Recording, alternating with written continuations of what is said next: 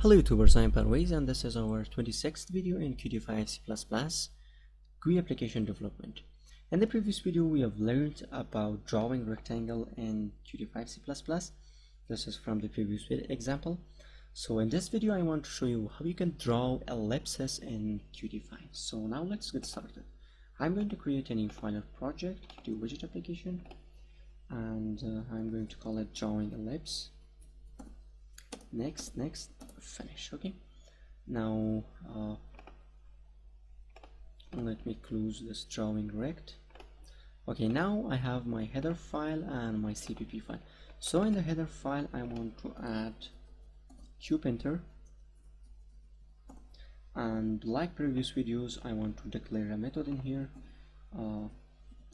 virtual void paint event and QPaint event pointer to event. Okay, so now this is our paint event. Now let me in my main window.cpp in here, main window, void main window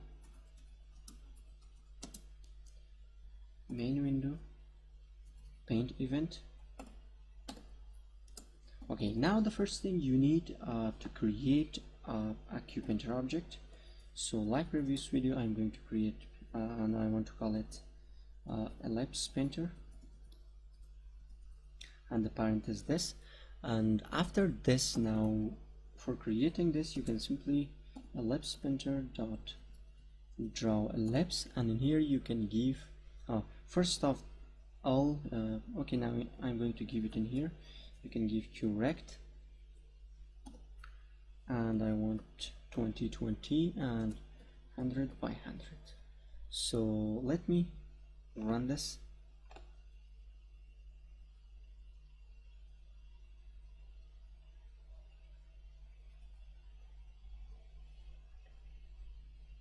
And it's building. It's a little slow, I don't know why, but it is the latest version of Qt Creator, and I'm using the latest version. Okay, now you can see we have an ellipse in here. So also you can give some styles to your this. So in here I'm going to create a QPen object, pen. Now set the width of pen dot set width to 8, and also I'm going to set the brush, pen dot set brush Qt solid pattern, and at the end pen dot set pen, no, ellipse painter dot set pen to your pen. Okay, now let me run it.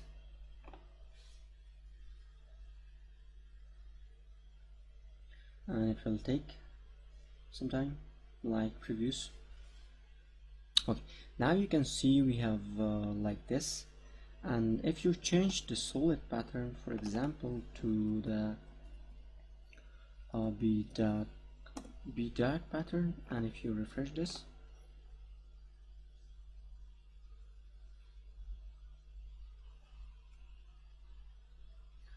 now you will see that we have a dark pattern like rectangle ellipse. So like this. Also you can fill your ellipse simply by ellipse painter dot set brush and Qt. I want it should be a stencil pattern 5. So now if you run this,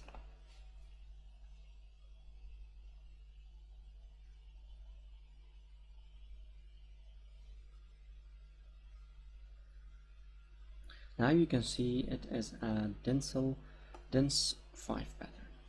Thank you guys. If you have any question, please let me know, and for the further videos don't forget subscription of my channel.